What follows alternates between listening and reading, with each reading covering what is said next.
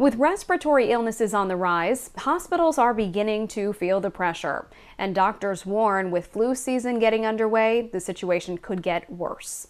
William Longinus has more.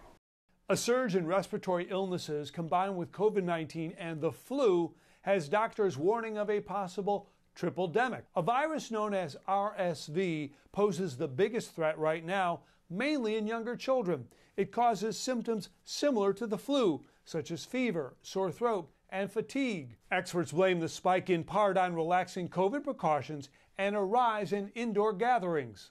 We know that if you have two viruses at the same time, you are sicker than if you just have one.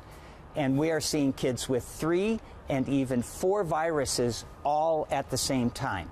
And I've never seen that in 40 years. Pressure now builds on hospitals. According to the CDC, about 75% of pediatric beds in the U.S.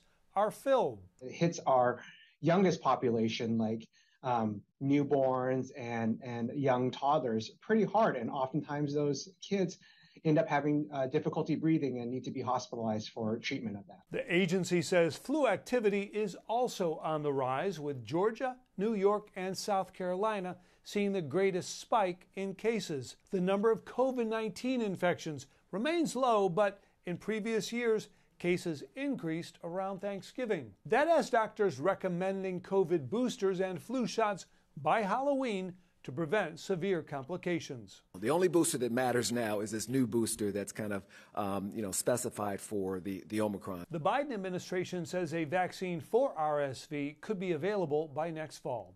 In Los Angeles, William Longinus, Fox News.